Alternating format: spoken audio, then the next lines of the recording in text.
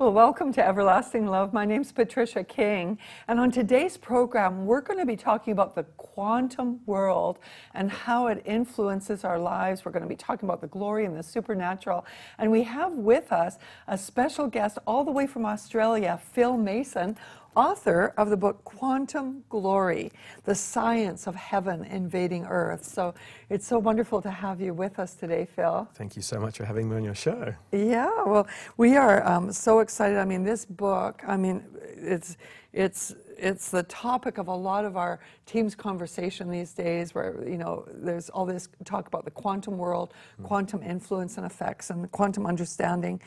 And your forewords here were written by Bill Johnson and Roland Baker, and I know both of them and Benny Johnson also are very interested in this subject and how it pertains to the supernatural.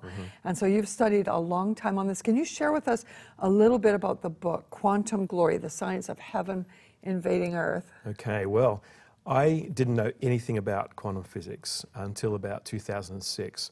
And my background, I've come out of a New Age background, and I'm interacting with the New Age community all the time because we're taking big teams into New Age festivals. And so I take a keen interest in the New Age worldview and what the New Agers believe, and because I've come out of that background.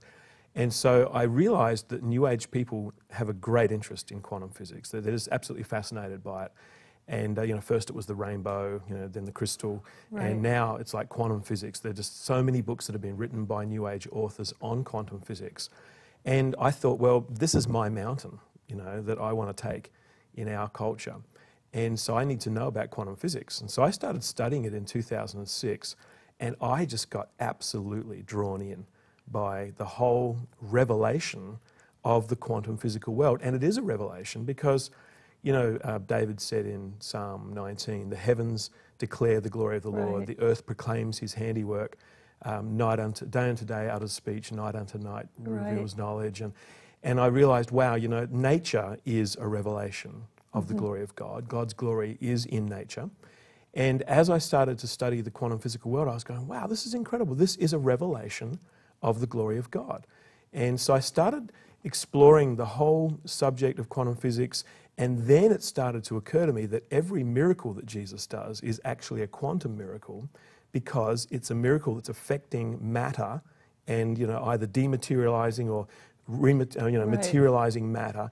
And so every miracle is essentially a quantum miracle. So for our viewers that don't even know what the word quantum is, can you explain what is quantum? Okay, well, the best way to understand what quantum physics is to compare it to classical physics. Classical physics is the physics of the macroscopic world, the physics of the large, you know, gravity, velocity, energy, light, like all that sort of the stuff. macro picture. Yeah, the big picture, galaxies, you know, or even just the physical scale that we're accustomed to. Right. But the quantum physical world, in contrast to the classical physical world, is the physics of the very, very small. So when you cross a certain threshold in scale, like if you go down in scale, you've got, you know, for example, cells made up of molecules, molecules made up of atoms, atoms made up of subatomic particles. And so when you cross that threshold into the atomic world, anything lower in scale than an atom, so the subatomic world made up of all these, you know, protons, neutrons, electrons, quarks, they're all the subatomic constituents of the atom. And that's the quantum world. And when you cross that threshold into the quantum world, suddenly all the rules of the game change completely. Like what we're accustomed to in the classical world, it all becomes, it's like entering another world within this world. But of course it is part of this world, but it's just the absolutely small. And you know, well, not even microscopic. It's like it's subatomic. It's like you never ever see any subatomic particles ever because they're that small. But you know, when you cross that threshold, all the rules change, and you move into this new dimension of the quantum physical world. Wow! And so a lot of what they've discovered that takes place on that subatomic level actually has manifestation in the natural that sometimes we're not even able to explain. So many of the things in the Bible, like, for example, we know that Jesus, you know, well, it looks like Jesus walked through walls. We know he walked on water. You know, we know that he got into a boat and then immediately was on the other side. And so quantum physics can actually give some reason for that, right? Well, the language of quantum physicists is the language of dematerialization, materialization, things popping into existence out of nothing, out of the invisible world. And so when you come to the scriptures and you're dealing with the supernatural breaking in to this material world, you see that Jesus, everywhere he went, he was healing the sick, he was raising the dead, giving, just creating new eyeballs, for example. They're all miracles that are occurring from the foundation of the quantum world and up to, for example, Bill Johnson's favourite miracle is a girl who went through a fire tunnel with a glass eyeball and came out the other end with a fully restored eyeball, with all the optic nerves and everything fully rewired, with a fully functional eyeball. Now that is a phenomenal miracle. If you could see that at the subatomic level, we're talking about billions upon billions of atoms, subatomic particles, all joined together as molecules, then creating cells, and then of all those, all wired up so that the eyeball works. That is an incredible miracle, and it really is a miracle at the quantum level, because all miracles really have an explanation at the quantum level. Right. So it's actually, those particles are life-giving particles and directed by the voice of the Lord or whatever it is to bring forth a miracle. Like even faith itself can be a substance. It says in the Bible, actually, faith is a substance of things hoped for. So it's fascinating, isn't it? It really has captured my interest, and which led me to write the book. And I know, a lot of people are buying the book, and I just get emails all the time, people saying, "Wow, I love this book," because it explains. One of my goals was to actually explain the quantum physical world to the Christian community, so that we can get a handle on what quantum physics is. So we're not just sort of throwing the word around, but we can actually understand what the word means and what the quantum world is all about. When you were talking about the miracle of the eyeball, I just want to share this testimony. It might, have some explanation that you could give, or maybe not, but I was just reminded of a friend of mine who was over ministering in Africa, and their bus driver had a glass eye, it was a synthetic eye, and they didn't know it, though, at first. They said, "Oh, you're having trouble seeing, just in Jesus' name be healed." And then they looked and they realized, "Oh my gosh, it's got a glass eye." Well, God did such a work on that it remained synthetic. It remained synthetic, but they were able to see through it. Wow. So they had 100% sight through a synthetic eye. Wow. Figure that one. I can't figure that one out. That's awesome.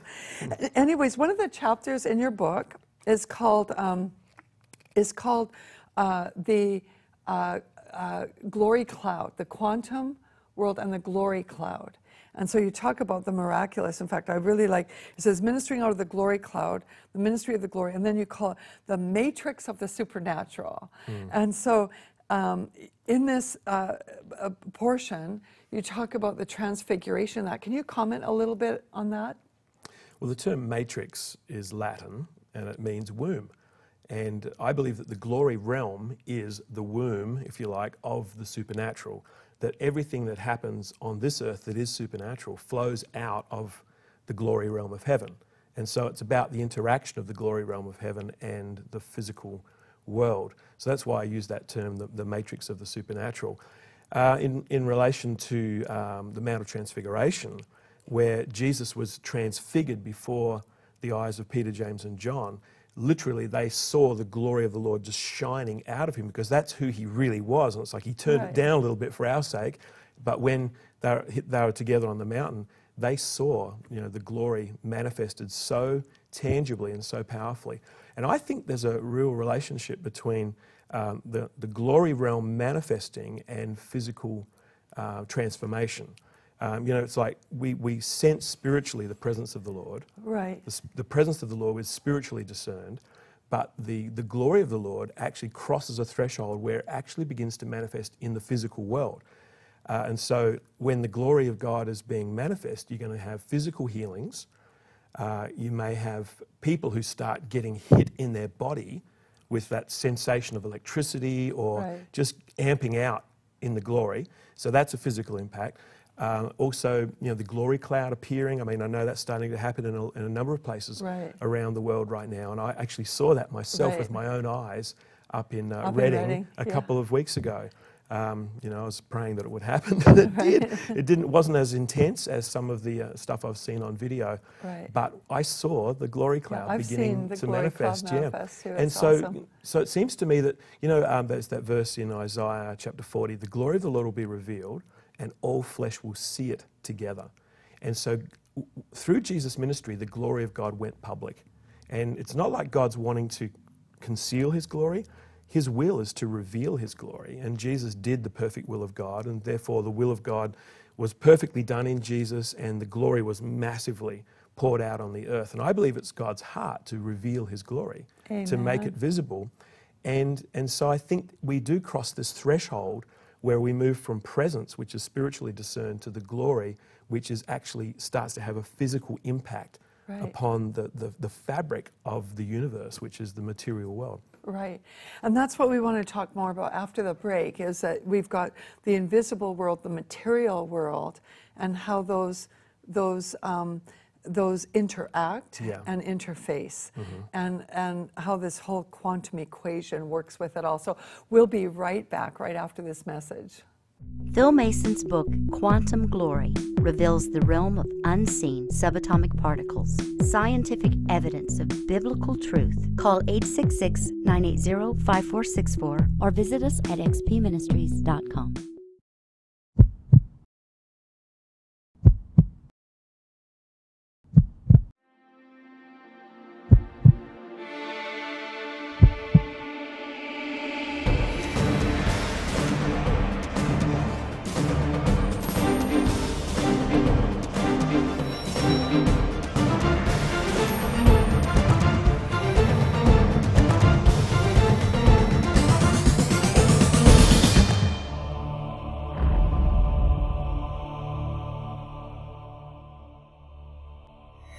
Become a Breaker Team partner today. For a generous commitment of $30 a month or more, go online to xpministries.com. God, the creator of the universe, desires relationship with you. He wants you to experience Him. Join Patricia King and the XP team this coming Sunday for Experience. Experience is a powerful and impacting night of worship and the Word in an atmosphere charged with the presence of the Lord. Patricia hosts Experience events on the second Sunday of every month. Bring a friend or two with you and we'll see you there. For more information, go to xpministries.com.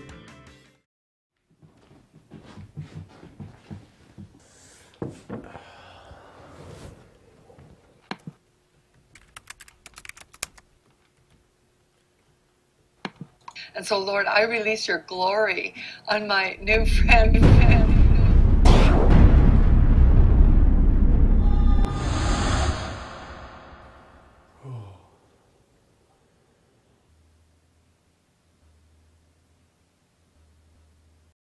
Are you called to media? XP Media's training team is available to teach you every phase of media production, from script writing to acting, editing, producing, and directing. For more information, visit xpmediatraining.com. Well, welcome back to this wonderful interview with Phil Mason, and this is exciting, and I know for many it'll be a brand new topic for them, even though it's certainly a big buzz in the Christian world today, because God's releasing revelation of this subatomic world. And of course, the whole field of science is interested in this and everything. But let's talk about the non-local universe, because you mentioned this in your book. And first of all, explain what it is, and then let's go from there on to how it interacts with the material world. Okay.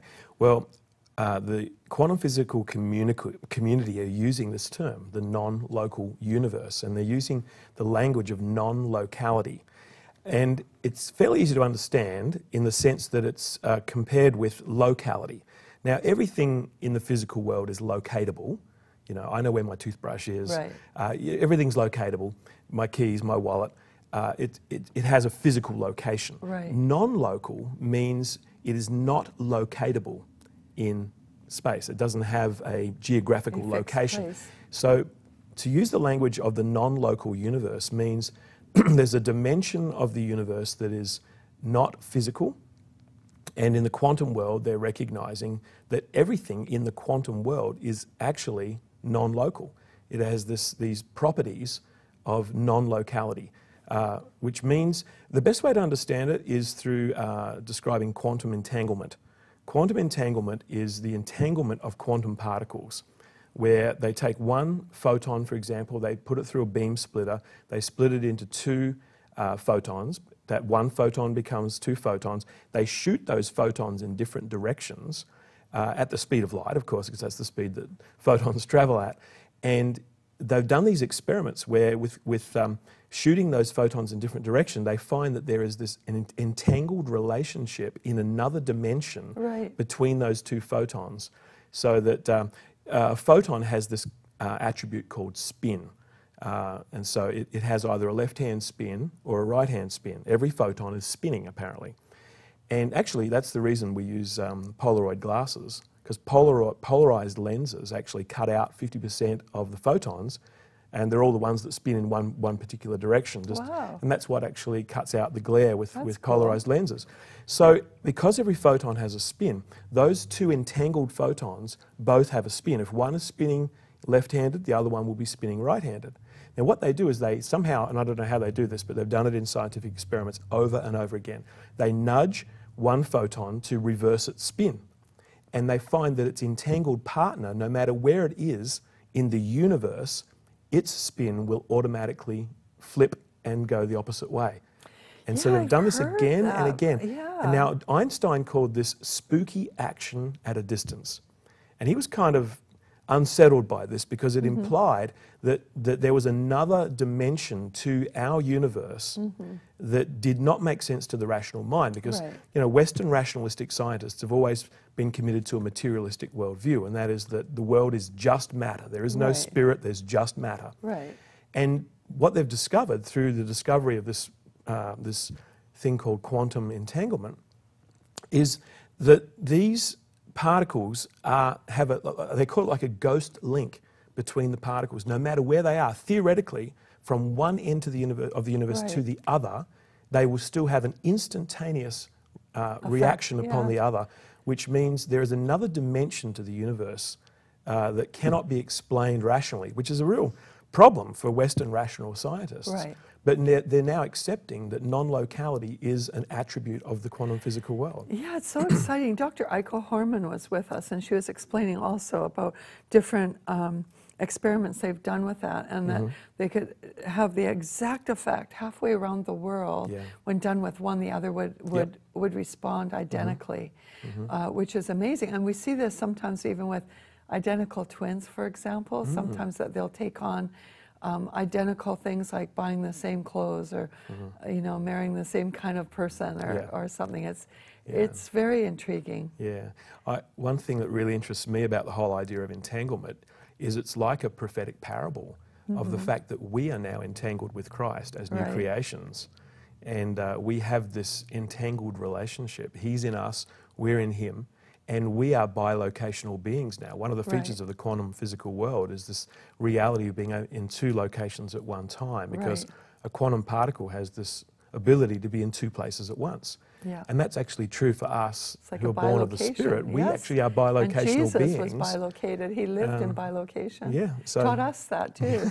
We're seated in heavenly places, and yet we're in the earth at the same time. The Son of Man who is in heaven. And he said that when he was walking on the earth. I think that for us today as modern Christians, it's very difficult for us to understand the concept sometimes of multiple dimensions.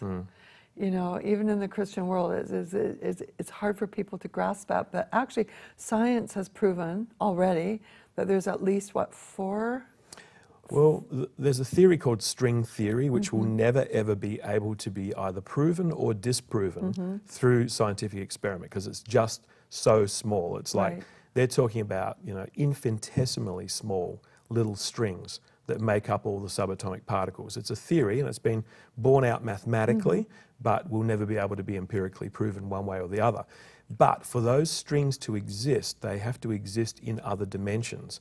So scientists are now right at home with the language of extra dimensionality and speaking about other dimensions. String theorists suggest that there are up to 6 other dimensions enfolded within the 4-dimensional time-space continuum that we live in, because we live in 3 spatial dimensions. Now, Einstein introduced the idea that time is the 4th dimension, so we now talk about a 4-dimensional universe. So what are the 4? There's time, Well, there's space. the 3 spatial dimensions, and then the 1 dimension of time, and the way time interacts with the spatial dimensions. And so ever since Einstein, the theory of relativity, they've talked about the 4-dimensional space-time continuum that we live in, and time being a dimension within space. Right. But now these other dimensions that scientists are talking about are allegedly dimensions enfolded within the 4 dimensions of space and time. Wow, and they're that's talking about mind-boggling. possibly up to another 6 or 7 dimensions enfolded. And now that they've borne all this out mathematically, and the mathematical proofs all hold good. They test the mathematical theories to see whether it's accurate. So mathematically, there's compelling evidence for string theory. But again, it's never going to be able to be proven or disproven. But a lot of people believe that that this world is actually at the most fundamental level is made up of little vibrating strings of energy, which is quite and it makes exciting. sense. I mean, my mind can grasp that. With strings, the question is what vibrates the strings? Exactly. Because none of the scientists or the string theorists even seem to touch that subject. For those little strings, they keep on vibrating perpetually, thousands and tell us about that, because you were sharing years. About that at dinner the other night. Oh, it's called the 0 point field. Oh my gosh, that is 0 point amazing. means 0 degrees Kelvin, where you take something or matter down to the coldest level. It's actually 0 degrees Kelvin. It's about minus 273 degrees Celsius.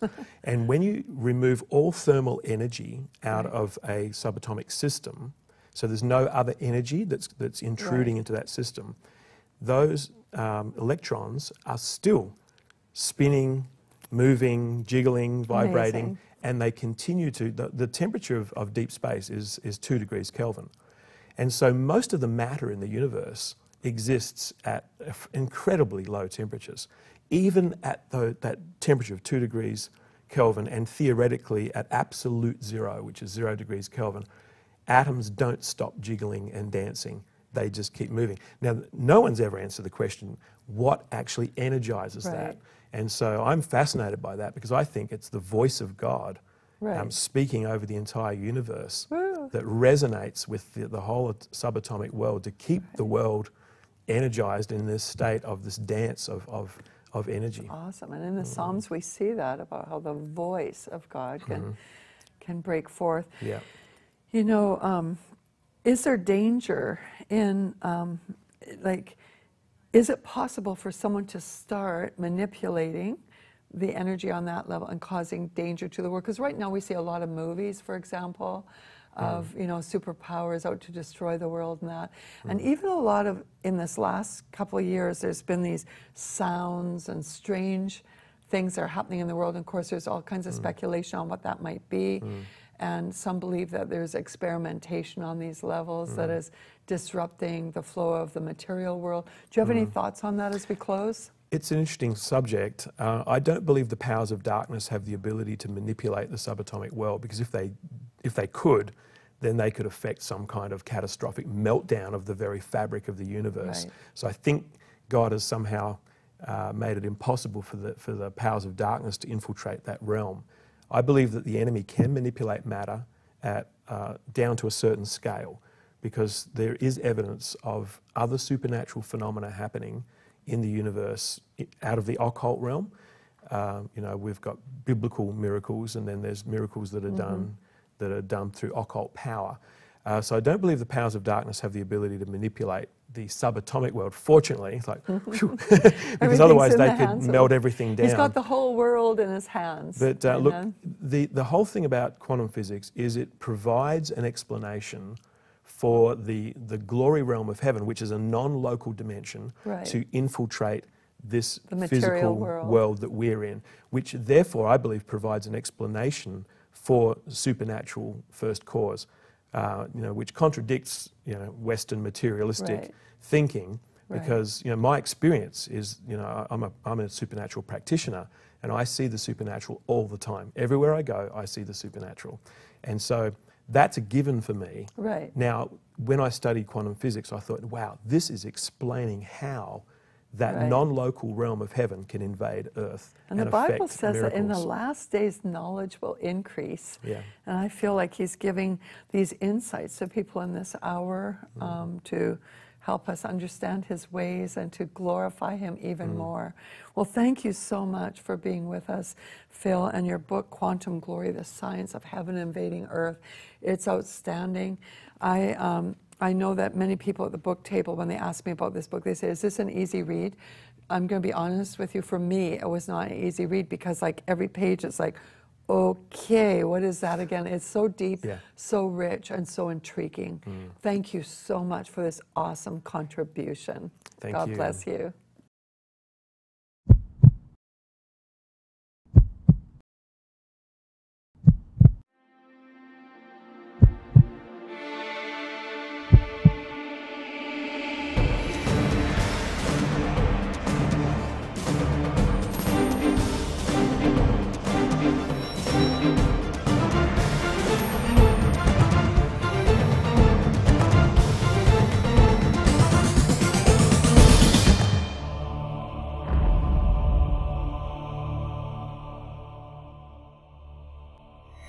Become a Breaker Team partner today. For a generous commitment of $30 a month or more, go online to xpmedia.com.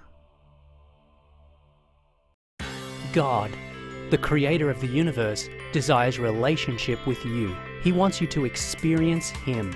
Join Patricia King and the XP team this coming Sunday for Experience. Experience is a powerful and impacting night of worship and the Word in an atmosphere charged with the presence of the Lord. Patricia hosts Experience events on the second Sunday of every month. Bring a friend or two with you and we'll see you there. For more information, go to xpministries.com. I want to thank you so much for joining us on today's program. I know that there was exciting content in it, but I want you to remember this above anything else that you could ever wrap your head around, is that God loves you with an everlasting love. He really, really does. Phil Mason's book, Quantum Glory, reveals the realm of unseen subatomic particles, scientific evidence of biblical truth. Call 866-980-5464 or visit us at xpministries.com.